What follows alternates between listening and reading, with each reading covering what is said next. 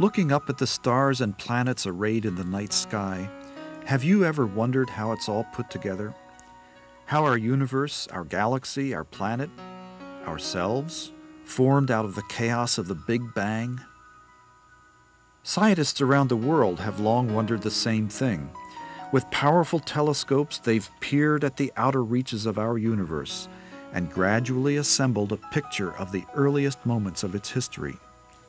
But many mysteries remain. With the help of hundreds of scientists from many nations, we've assembled a powerful new scientific machine that will help unveil some of the mysteries of the early universe. This machine is not like a telescope looking outward toward the vastness of space.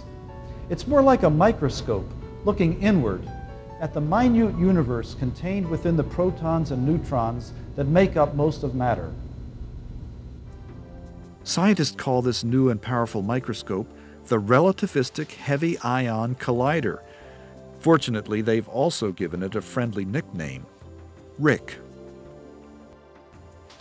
RHIC is big, 2 underground rings, each nearly 2.5 miles around.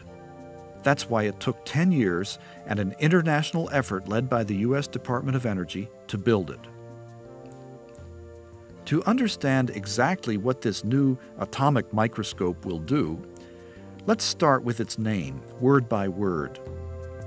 First, there's relativistic, a word Albert Einstein used to describe things that travel at nearly the speed of light. Nothing can move faster than light at 186,000 miles per second. Near this speed, according to Einstein, most energy used to accelerate an object goes not to increase its speed, but its mass. So RHIC particles move about as fast as anything can go, and they have tremendous mass energy from being accelerated within the big rings. Next, there's the phrase heavy ion.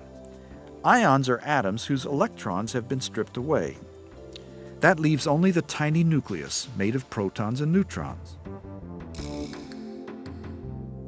Many machines similar to RHIC accelerate single protons, which are nuclei of the lightest element, hydrogen.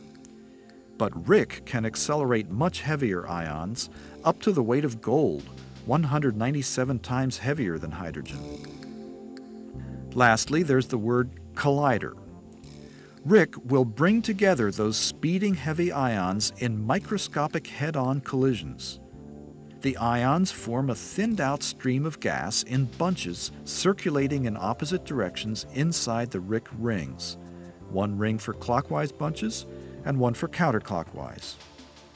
At up to 6 points around the ring, the bunches are directed toward each other so collisions can occur. It all happens very fast, so thousands of collisions can take place each second.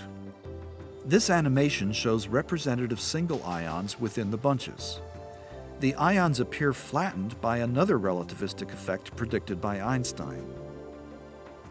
It is in these collisions that scientists will look for properties of the early universe. For a brief moment, all the protons and neutrons in the colliding gold ions, plus all the mass energy they gained from acceleration, will be concentrated into a hot, dense blob. This miniature fiery ball mimics the entire universe just after its explosive birth in the Big Bang. The gold ions start here in the tandem Van de Graaff accelerator. It's a linear device that uses static electricity to send the gold ions on their way in the direction I'm walking. They go into a beam transfer line that takes them to the booster accelerator where they're whirled up to speed and then injected into the AGS, or alternating gradient synchrotron. RHIC itself only provides the last big kick to its speeding ions. Physicists and engineers from around the world have teamed up to corral these showers of particles in 4 giant detector arrays, like huge digital cameras. Each experiment can trace the many particles produced by a RHIC collision and make sense of them all. These experiments are located around the ring at points where the bunches of ions cross, and each has a different way to look for different properties of the tiny fireballs produced by collisions, complementing one another in the quest to find new knowledge.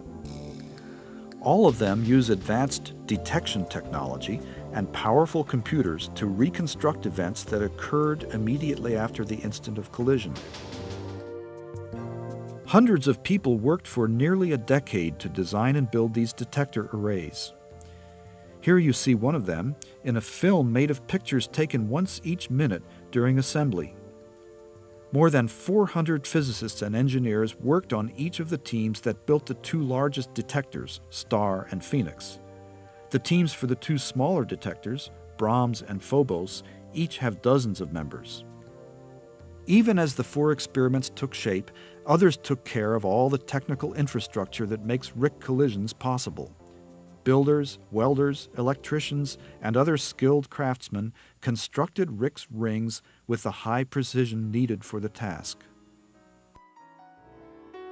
What will be revealed as the data come in is anyone's guess. So little is known, it's difficult even to speculate what we may find out. And that's what makes it so exciting.